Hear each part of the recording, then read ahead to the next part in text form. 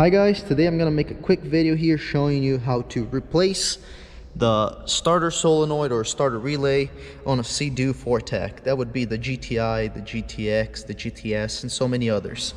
So right here is where my old starter relay is. Here's the power input and here's the power output. I have a video showing how to diagnose a bad solenoid, and let's go. So to start out, we're gonna have to unplug the battery. You can see it's unplugged. That way we're not gonna have any short circuits. And then we're gonna unplug both of the wires, the one that comes from the battery and the one that goes to the starter motor. So with the wires disconnected, you still have this plug here to disconnect. This is what closes the circuit between these two leads here on the starter solenoid.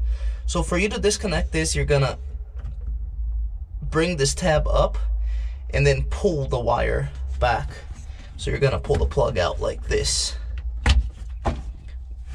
With the plug out, the solenoid is almost out. So I didn't bring a camera stand, so I'm only gonna tell you what to do, but I won't be able to show you. What you're gonna have to do is, well, first off, you unplug this cable here so you have more room to work with. And then you're gonna have to pull this tab backwards a little bit in order for you to be able to pull the solenoid out. Again, I don't have a stand, so I'm gonna have to do this off camera. And just like that, we're out. Some models are gonna have like bolts here holding it in place. This one didn't. And also some models are gonna have the solenoid in a different place. Here we're in the front of the Jetski.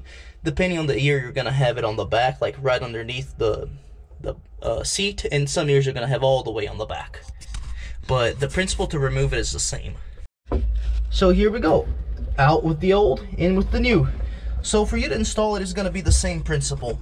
You're going to have to pull this tab backwards here and install the relay facing that direction. So the ears here, the tabs of the relay, are going to be underneath this part right here, whereas this part right here is going to be underneath this part of the relay. I will show you in a little bit. So as I was saying, a super easy install. Here I'm going to show you what I was talking about. The tabs of the relay or the solenoid are underneath the support.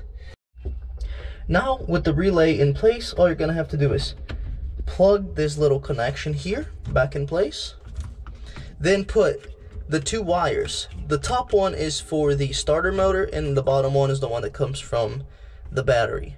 Don't forget that. Having that done, you're ready to go. That's it guys. I hope this video helped. Don't forget to like and subscribe.